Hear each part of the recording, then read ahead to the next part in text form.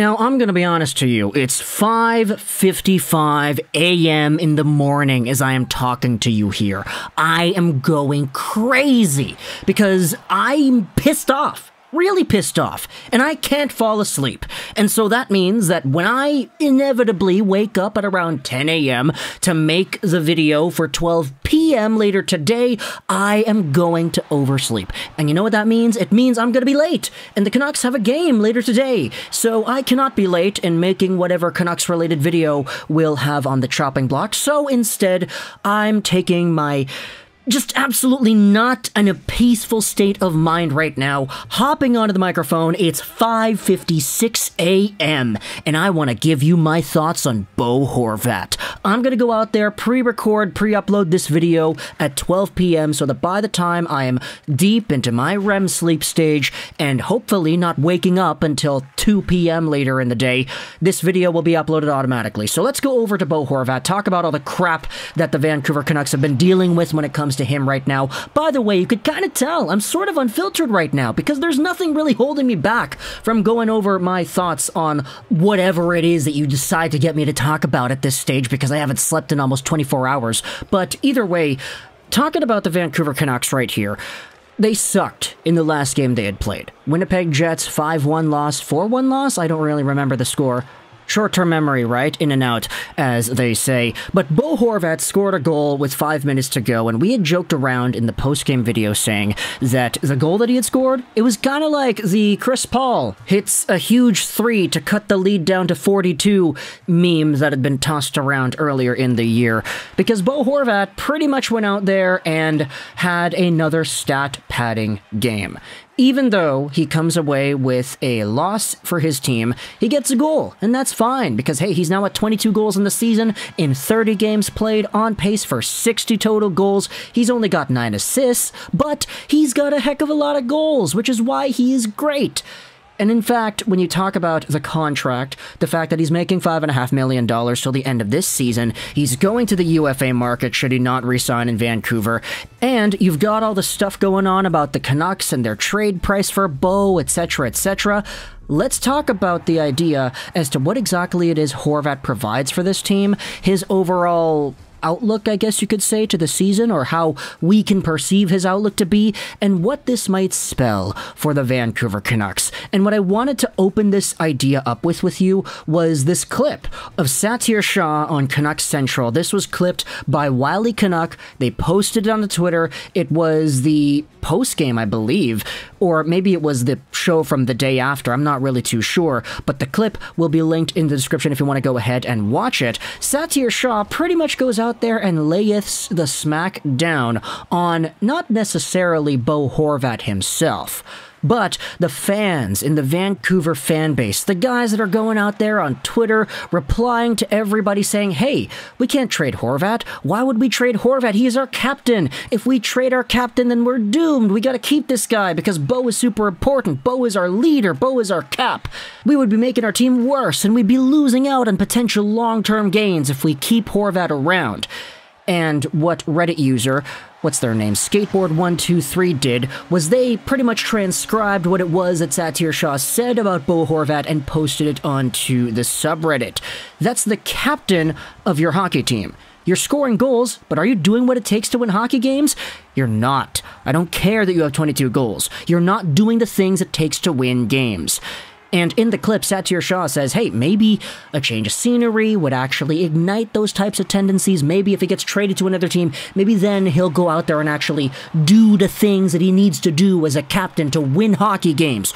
But as of right now, he's not. In Vancouver, he's not. Even if he scores a goal, this was a game against Winnipeg where there were several goals that were partially his fault, if not entirely his fault, with line changes, with defensive decisions, etc., etc. Bo isn't really having that great of a year when you watch him play. He's getting a lot of tip-in goals. He's getting a lot of one-timer goals. He's getting a lot of goals, just in general. Goals everywhere for Bo, but does that necessarily mean that he is having a season where he is performing well? Satyr Shah would go out there and say, nah. In fact, here are some of the comments on the Canucks subreddit. Yeah, by the way, I'm so jaded. It's been so long since I've slept, and my mind is kind of going sicko mode right now that I just want to go out there and read not really give you my own arguments, just kind of go out there and regurgitate what it is that other people are saying about this. This was the main comment on the Reddit post by Zorbane. Bieksa brought this idea up during the Caps and the Leafs intermission. Everyone was pouring praise on Ovechkin, and Bieksa pointed out how Ovi doesn't really play defense and compared him to Stamkos, whom he says has learned you need to play at both ends of the ice. Mabs went out there and said, yeah, I remember the gif of Ovechkin's back check where it's just him drifting into the defensive zone. And BX is absolutely right. Like Stamkos and Crosby play both ends of the ice. Hell, watch Game 5 from the 2011 third round against the San Jose Sharks, and you see Daniel catch up to Marleau in our end and wipe him out of the play. Now, I get it. You could say, well, I mean, Ovechkin is still one of the best goal scorers of all time. Like, what are you going out there and saying there, Juice? Which is totally fair. He's great, very good at goal scoring. But it is a very contentious point to argue that, hey, Ovechkin, not the best defensively. I don't think that's too unfair to say. In fact, here's another comment on the subreddit from Paperweight Coaster. Wasn't this, the Satyr Shaw take about Bo Horvat, the same take that Jannik Hansen had? He was critical of Bo, basically saying how he's doing great individually, but his 9 assists show he's not making the team or his line mates better. The eye test kinda confirms this. And I guess you could say this opens up an entirely new discussion as to whether or not Bo Horvat is a quote-unquote good playmaker in general. I mean, his career high in assists was 34 in 82 games played in 2018-19. This season he's on pace for 25. Now, 25 is not terrible, but okay, it's kind of terrible. Not gonna lie. Especially for the captain of a hockey team who is a good enough second-line center. But for Bo, he's mostly just been the trigger man this season. He's not really taken too many long shots. He's taken shots from medium danger areas, near the hash marks, rebounds, bang-ins, and of course the tip-ins. He's getting a lot of goals because he is just the last guy who ends up touching the puck on a play. He's not really the guy throwing it out in front for a beautiful cross-crease pass as often as he maybe had been in the past. Here's another comment that I wanted to read from the subreddit. Inappropriate...